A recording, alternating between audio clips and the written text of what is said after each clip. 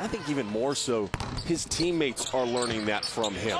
And it's going to make them successful in life of not stopping with the first sign of, hey, you know what, you might not be able to get there. Power through. What a role model on this team. Northridge, the early 14-6 lead after Brandon Young made one of for the first 3 DePaul points. The made basket so important for DePaul to set up that full court press. So far, the Matadors doing a nice job in their press break. Create another open look. McLemore knocks down. Have gone down. Fighting early in Anaheim.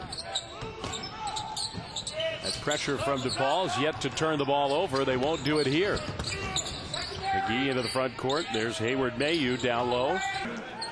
DePaul sets up the pressure here. Quick start for the Matadors with the baseball pass down court. And McGee, who loves the three-point bucket, knocks down a long 2.